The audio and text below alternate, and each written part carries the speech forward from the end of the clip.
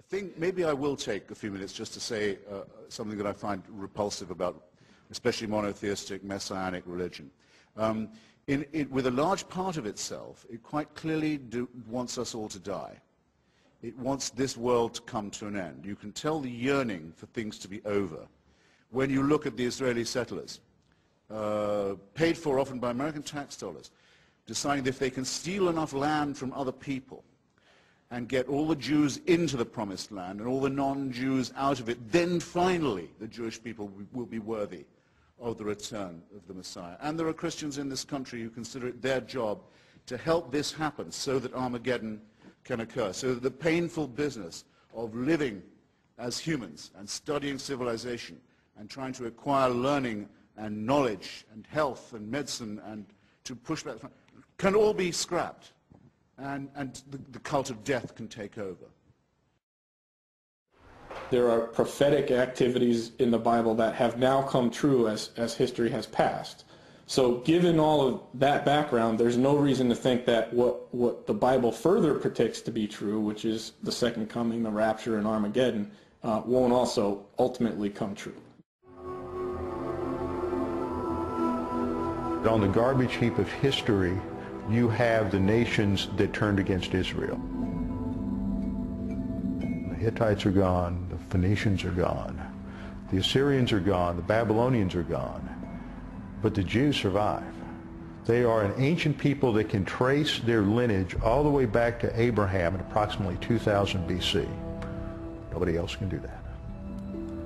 So that's the danger, is that God is still saying, they are the apple of my eye. I have put my blessing upon them, and those who bless them will be blessed, and those who curse them I will judge. Thousands gathered here in Washington to show their support for the nation of Israel. God says, I will bless those who bless Israel. And personally, I would like to be a part of that. Thank you very much. Whenever we kind of stiff Israel, something bad happens here. We pushed people out of Gaza and so forth, and then we had Katrina over here, where people were pushed into different states because of a storm. And people see almost a parallel between rough treatment to Israel and judgment happening to America. I don't care how much the Iranians get their bomb together to annihilate Israel. It will fizzle. It will fizzle. It will not work. Because in the 67-year war, there were time and time again that they would look up and they would see bombs just boom in the air. And there was this invisible bubble over Israel. Because God's going to protect his people. Who is the Antichrist? One of the things is that he will be charismatic, but he will also be a man of peace. And so he will be one who has promoted peace for many years. There's going to be a peace treaty, but that's a false peace. And eventually, then when the Lord comes back, that'll take care of it. The one who forces Israel into a peace treaty with the Arabs. But another reason why we support Israel, we have a common enemy. Who's that? Muslim. The Quran is a false, it's absolutely not the Word of God. I was a member of a mainline church, and I'm no different than a Muslim. So we're fighting what is behind the Muslim people, which is Satan. Because Satan is the one who's actually trying to destroy the Jewish race. Because that way he would destroy God's plan. And what will happen is Israel and the Western world, in order to save our type of civilization, have got to fight the Muslim. And if we don't take out Iran one way or another, if we move out of Iraq, the Muslims are going to take over and they're going to follow us here. So I'm going to compare the Antichrist from the Holy Bible with the Al-Mahdi, or who they think is their savior, from the Quran. Okay, first of all, the Antichrist will be the head of a one-world government. It's spelled out in Revelation. Okay, the Al-Mahdi will be the head of a one-world government. Okay, the Antichrist leads a one-world religion. The Al-Mahdi sets up Islam as a one-world religion. The Antichrist confirms a covenant, a 7-year treaty between the Jews and the Gentile world. The Al-Mahdi upholds a 7-year treaty between the Jews and the Gentile world. The Antichrist rules for approximately 7 years.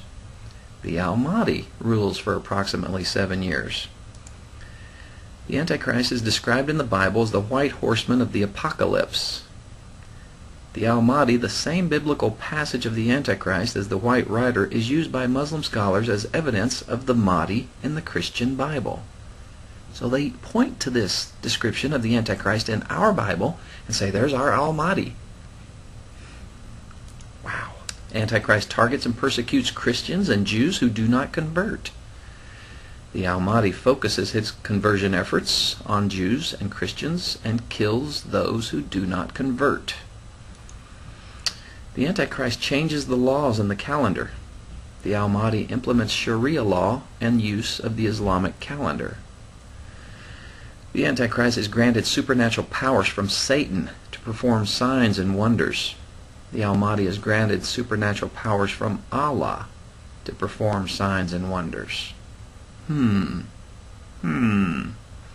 Antichrist arrives on the scene during a period of great turmoil caused by war, crime, natural disasters, and religious apostasy. The Almighty arrives on the scene during a period of great turmoil caused by war, crime, natural disasters, and religious apostasy. So, I present to you that the Muslim Almighty will be the Antichrist spoken of in the Bible. They're one and the same. They think he's going to be the Savior of the world. We know he's the Antichrist.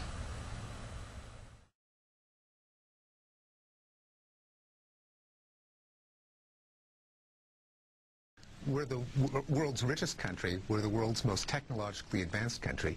You'd think that our students would understand science at the highest level in the world. In fact, in tests of scientific understanding, other countries regularly beat the pants off us. It means that instead of perfecting our science curriculum so that we have kids who are more scientifically literate, the curriculum is going to be designed by politicians who want to insert Bible stories instead of the best possible science.